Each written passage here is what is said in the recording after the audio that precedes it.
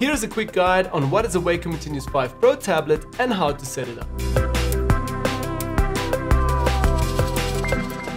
So in today's video we have a Wacom Continuous 5 Pro tablet, which is actually a graphic pen tablet. You can also say it's a tablet that has pen pressure sensitivity built in and the mouse is being replaced by the pen. Also mostly used by photographers, graphic designers and retouchers, and it's compatible with Photoshop and Lightroom. Okay, so simply install the drivers, connect the cable or wirelessly, and let's head over to the desktop to the system preferences. Now that we are on our desktop, let's head right away down to the dock and select System Preferences. The same goes again for Windows, just find System Preferences. Then select the Wacom tablet, and now you are successfully in the preferences for the Wacom tablet. Now, let's start right away at the top. First of all, the device, again, fully charged and currently connected with a cable, but also has a wireless option again. Then let's head over to the Tools section again. Here you have the functions, meaning the express keys, the touch, and the grip pen. More about that later. Let's start just first of all with the functions. Then also under functions, so right away you get to see the applications. So this means now these applications are installed for only the functions here, only the express keys and touch ring. So let's select Photoshop CS6, Lightroom, and again CC. I'm going to stick with CS6 for now.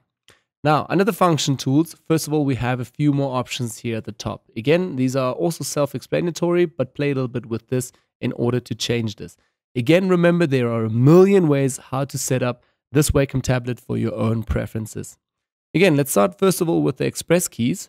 And right away start with the first hotkey here also at the top. Again, you have a few options here to choose from. First of all, clicks, keystroke. You can also pan and scroll up or down, zoom in. You can launch an application. You can also launch the launchpad. Again, switch between applications, disable, application defined, and so on. A few settings that you can choose. I don't want to talk about every single one here. I basically just go with the touch on and off. So for me, I can switch quickly between the touch sensitivity.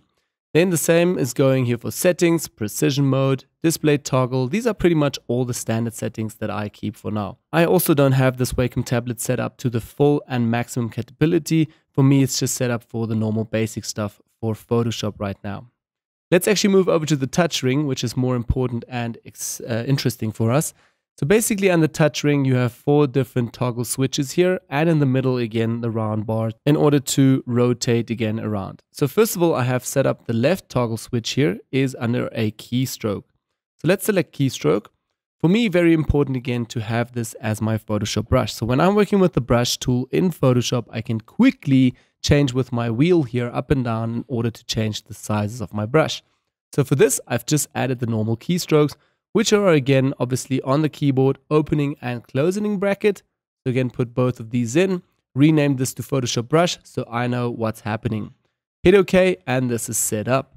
Then for the second one over here, which we also tap toggle around, it's cycling the layers. So again, set over here, keystroke, just to cycle again. This is currently but set up to the zoom. So the bottom one is set up for scroll.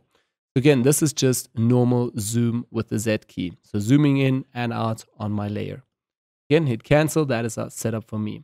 The third one over here is rotate. So I can rotate the complete canvas. Again, this is just set up as a normal standard preference from Wacom tablet. Then the fourth and last one is also set up for me for scroll. So I can really quickly scroll through a ton of layers if I have a lot of layers in my Photoshop file.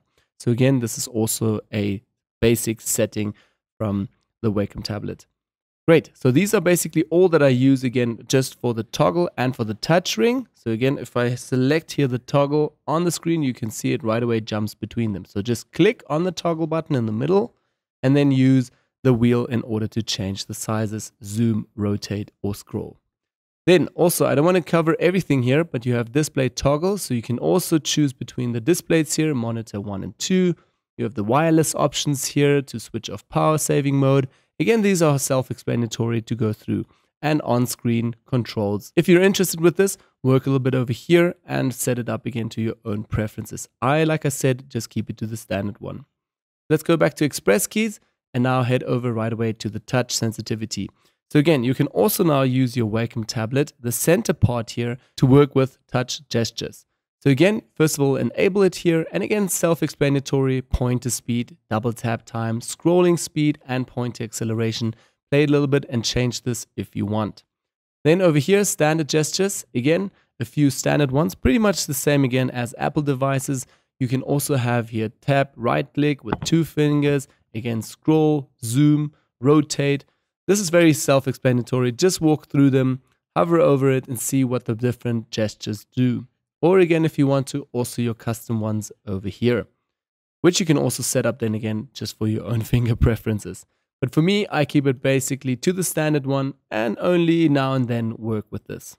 So I'll switch this off again and first of all move over now to the grip pen, which is very important for us. So now with the pen right away, the tip feel here, again, obviously your Wacom tablet has a pressure pen sensitivity built into the tablet. So this means when I'm with the pen now pressing down onto the tablet, it will also measure how hard I press onto the tablet. So again, if I press really hard, you guys can see it here, it goes right away to the maximum, but then I need to press really hard.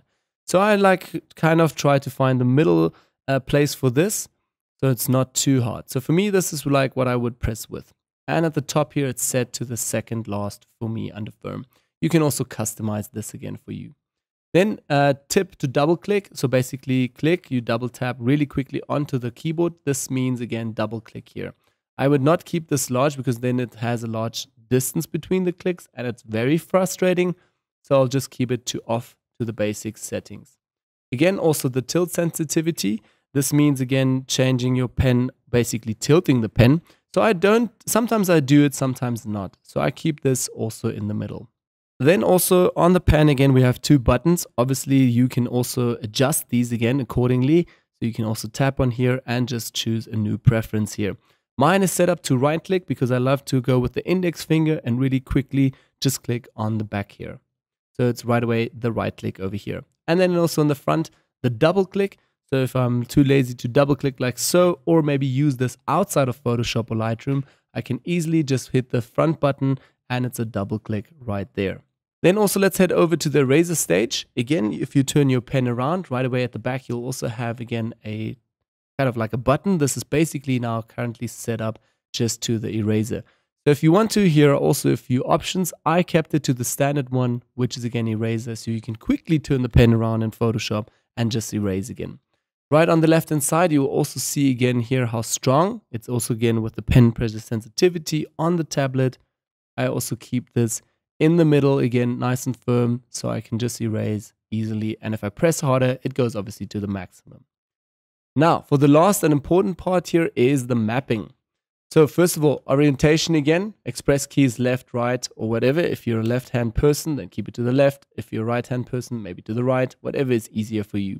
I normally keep the pen in my right hand, and in the left, my hand is free for the express keys and the keyboard shortcuts. So I like to keep it all set to the left.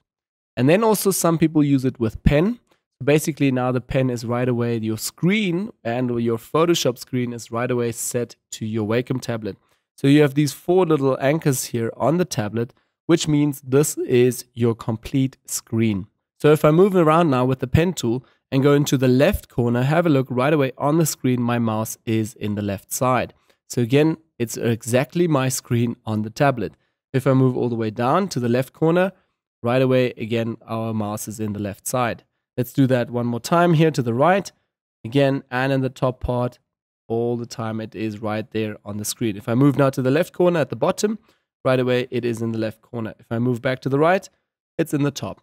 So you can either work like that if it's easier for you, or if you want to, you can also work with the mouse mode that I use, because now I can freely walk around and Photoshop freely in Photoshop, because I mostly hold my hand on the tablet and keep it there all the time and just use small areas on the tablet to work and erase, and obviously work with the pen tool. And if I use the eraser sometimes, or even do small things with the pen tool, I go into the precision mode here with my toggle screen express keys again, in order to make a very narrow field, and then I can just easily work in there. Let's go back to the grip pen and also show you here a few more options to obviously change everything. I keep everything to fast and high, so I can work really quickly here and don't need to do very big strokes on the tablet. Yeah, so that's basically it. Again, under pen tool also, You have different monitors. If you set this up for full, 1 monitor or 2, that is totally up to you again. I like to keep this to mouse and to the full screen.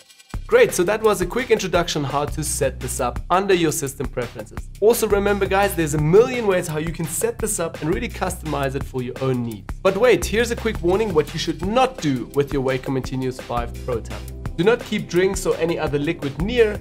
If the liquid runs into the tablet, it's ruined. Do not use the pen all the time, meaning out of Photoshop or Lightroom. They tend to get very worn out, and after time the nibs start to get used up really quickly. Also keep a USB cable attached permanently, especially when you're working on a fixed workstation. This way your wireless battery stays consistent on the power side and lasts longer when you're working wirelessly. So guys, that's basically it for this lesson, the quick introduction onto what is a Wacom Intuos 5 Pro tablet. Head over to our bonus section, and in the list we've added the link if you want to read up and know more about this for the details. And also if you want to know directly, go to wacom.com.